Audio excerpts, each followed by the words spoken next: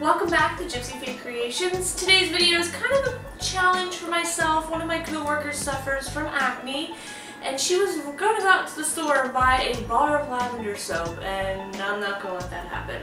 So I've done a little research. I've collected a whole bunch of ingredients that are all really good for acne and skincare, and I'm going to make a soap out of it. So let's get started and make an acne soap.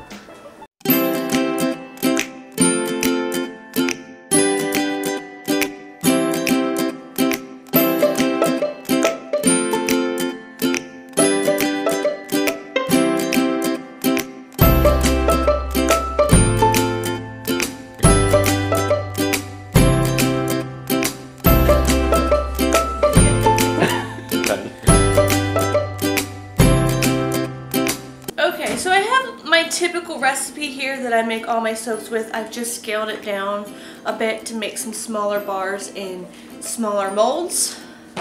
And my sodium lactate lye water solution. And we're just going to mix these as normal.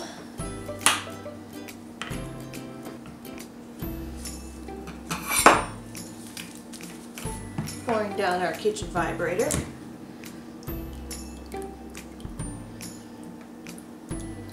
And giving it a whirl.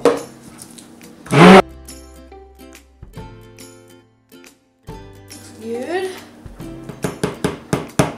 Set that off to the side. Alright, ingredients I have here, what I'm working with is I got some rose clay. This is from Brambleberry. It's going to make a very pretty pink color, and then I have some activated charcoal from Wholesale Supplies Plus, and a little bit of this goes a long way. Like, I've been working with a little bag for a very long time. So rose clay and activated charcoal, they're both very good natural colorants in soap. They have exfoliant properties, they detoxify, draw out impurities, which cleans, purifies, and removes oils. So that's why I've chosen those. I also have some lavender oil, essential oil, and then I've mixed in some tea tree oil and clary sage in here.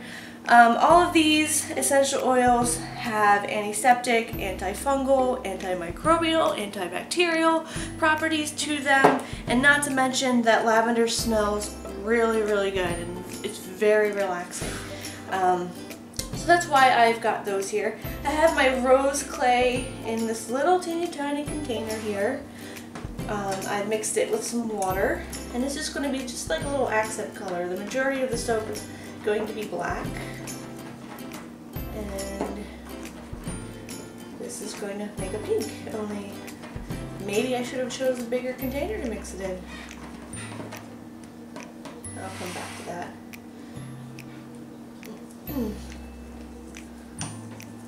Give me a moment. Alright, let's do this one.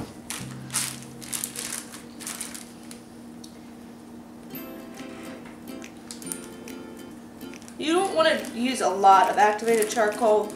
You know, it's kind of up to your own preference though. It makes a really good colorant, so the less you put in it, the lighter the color, the more you put in it, the darker the color.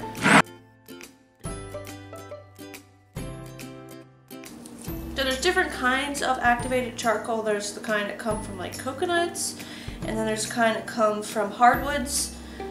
Both really good, both really do the same thing. I've never used the coconut kind. The kinds I use are the hardwoods. Alright, done making that mess. So I'm definitely planning on keeping one of these bars for myself. Not really a big acne prone household here, no pimples I guess, but we do have lots of blackheads. So I'm going to give it a try on blackheads and see how that goes, and give one of these to my co-workers who suffers from pimples and see how it goes. Alright, so I've got my oils here. I'm just going to split this up. It's very medicinal smelling. I love it. Mix that in.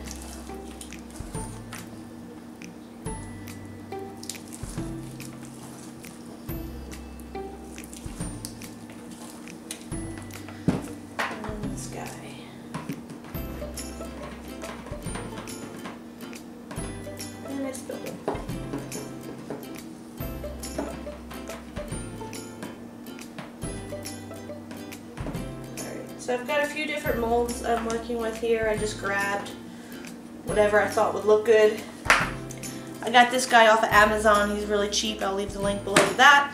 Some silicone cupcake liners make a good circle. I feel like that would be a nice size. And then I have this random little Celtic mold here that I think I got from AC Moore. So we're going to work with both of those. But I'm going to start with these little guys. I'm going to start with pouring in the black. Before I go any further, I always mess this part up until I get to the end and then I'm like regretting it. I grab like a cookie sheet or a cutting board and you can start from there.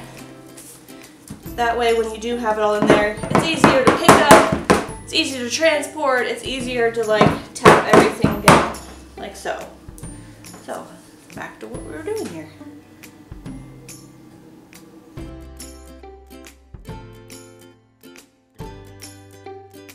Spread that out, make it even, and then I'm going to take the rose clay and just kind of put some on the top there.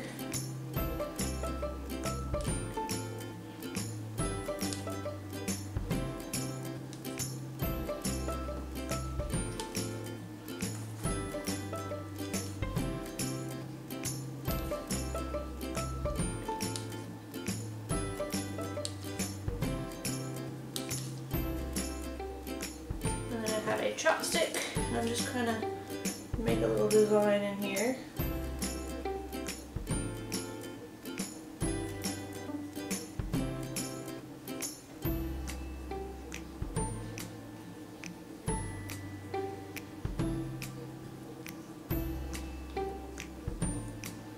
Swirl some of it.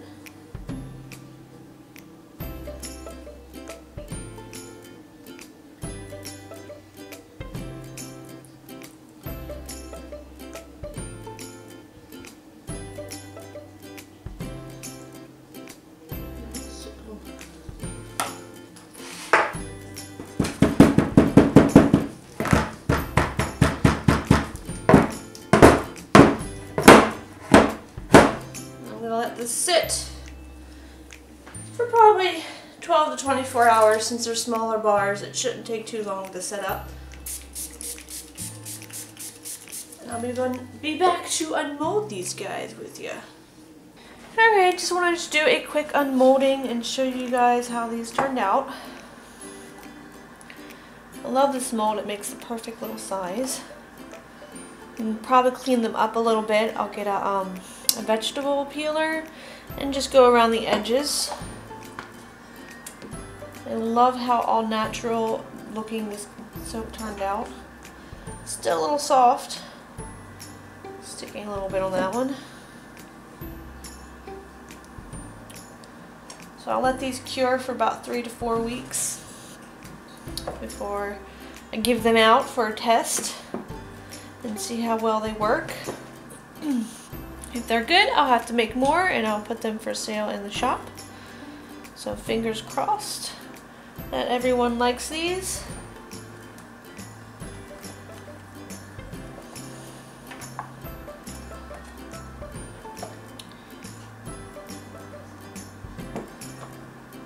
Alright guys, so I hope you liked this video. If you did, give it a thumbs up. If you are new to the channel, don't forget to subscribe. Any questions or comments, leave them in the comment section down below. And until next time, smell you later.